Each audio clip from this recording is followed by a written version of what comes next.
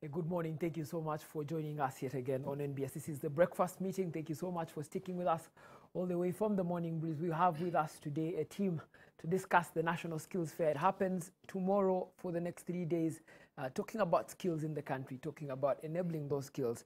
And I think that that's where we should start. There are people who have more information than I do about this in the room today. Starting with you, Christine Karunji, just tell us a bit. What's the National Skills Fair? Where will it be? Thank you very much. The National Skills Fair is a forum that we have organized.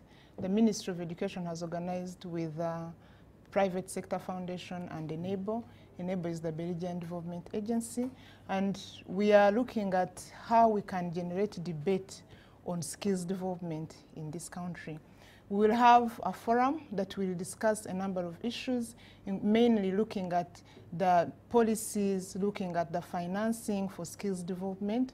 And then we'll also have an exhibition where we'll be having different companies, training providers, we'll be having different organizations showcasing what they're doing in skills development, how they are improving skills for Ugandans. So we've organized this fair, and we are looking at, it's under a theme of skilling Uganda for competitiveness, productivity, and self-reliance. So that we equip Ugandans. How do we equip Ugandans to address the issue of unemployment? We need skills. So the forum and the exhibition is looking at what are the different skills that are being provided, and what can we do to improve the financing for skills development.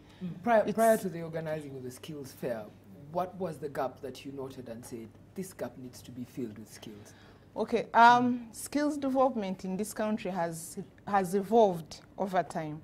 And the government of Uganda has put in different strategies to improve. This is what they call the paradigm shift that my colleague from Ministry of Education can be able to enlighten us about. But we are looking at how do we make Ugandans to have competencies, to develop competencies that are relevant in the labor market. And education development partners have been supporting the government of Uganda in these efforts that look at equipping Ugandans with skills, not just about certificates, because we are looking at competencies that are required in the world of work. So we've been trying a number of different pilots, and these pilots have generated results that we have seen are making progress towards employment. And so we'd like to showcase, would like to bring different stakeholders that are doing skills development, because training happens in the training institutions. But at the end of the day, when they get out of the four walls in a training institution, they get into the world of work. So how do we link these two? Because that's where the gap is. And we've been doing a number of initiatives, private sector, Enable, and so we'd like to showcase what has happened. And so this is an opportunity for us to generate a debate on that. We will have the guest of honor, the First Lady and the Minister of Education will be the guest of honor to launch this very important fair. All right, thank you so much. Dr. Safina Museni, you work in the Ministry of Education. You're a commissioner, in fact. Yes. And this, in a way, many Ugandans get their skills through the education system. By the time we're done with the education system, the assumption is that you're ready for the job market. Why the need for a skills fair? Thank you very much. Christine, when he was talking, he talked about how we have gone under reforms. We have to recall that in 2008, this government of Uganda made us to get the first act, which we call the Bitivet Act. And in the Bitivet Act, together with the strategy that we have, we call the Skilling Uganda strategy, we discovered that educating or skilling Ugandans, we need various actors to come in play, and we need resources, including funding. We discovered that the skills that we were producing by then were not to the expected level, like she talked about the demand-driven, were not up to the expected level because the budget that were put in place was not adequate enough to fund skills development. We have to appreciate that skilling is not theoretical training. Skilling is practical training. We need very expensive equipment. we need materials to use. I can give you an example. If you are to prepare a welder, you need the material just to train somebody, not to produce a product, but to train somebody to perform that skill. If you want somebody to do cooking, you need to get the real food and have it. You must have money to purchase that food, and then you train the person to do that work. And through this initiative, through the reforms, that's why we say that we need to have public-private partnership, and also we need a skills development fund that now we have contacted. We are happy that as the government of Uganda, Enabel came on board, and we have piloted this in the districts of Karamoja, in the northern region, and in the Albertine region. We are also happy that we have a World Bank project, which we call Uganda Skills Development Project, which is also piloting another project for SDF, Skills Development Fund, through the private sector foundation. And that's why I have these two officers with me to showcase that this is what we have done. For me, they have presented to us as a means of education. We are happy. The Skills Development Fund is working, and now we want to show the whole world that this is the direction we are taking. And we are even very happy that as a BTVET, as education, we have a policy for skills development, a TVET policy already approved by Cabinet, which is again putting provision in place for having a skills development fund which will be managed under the TVET Council. So we are happy. We want just to tell the public that this is the only direction for us to take. This is what we have achieved, and they will tell you what we have achieved. The outputs, the experiences, you will see, the people who will come to the exhibition, they will see those people who have benefited through the Skills Development Fund, the employers, how they have benefited, they will share the experience. We want people to come and hear from them. We don't want them to hear from education. You know, these days we are evidence-based, so we want them to hear from. Yeah, and I think that's why we have Mr. Frederick Nabimbo on the table today. You are part of the implementing partners for the Skills Development Fund. At about 7.8 million euros. For an unemployed youth out there, that's really a lot of money. Yeah. So what is it you've been doing with the Skills Development Fund? Yeah. Thank you very much, and good morning, viewers. We first of all appreciate the efforts of the government of Uganda and the World Bank that has enabled private sector foundation Uganda to reach out to the public to see that yes, these skills gaps are narrowed down. Through private sector foundation in Uganda, so far, more specifically through the skills development facility, we have reached out to over 40,000 people, mainly youth and women who are unemployed. And the approach is basically through 4 different windows. Basically, there is a support for the formal sector, and these are majorly the companies that are employing most of the graduates or products from our training institutions. But also on the side of the informal sector, where we find a number of youth who are engaged in Juakali activities, where there is a lot of gap in the terms of skills. So when it comes to the formal sector, who are absorbing most of the graduates from the training institutions, we find out that there is quite a number of challenges related to what the employers need and what those graduates that come out of the training institutions. Because of one could be the changing technology. You find that the technology currently being used in these industries does not match with the products of the training institutions.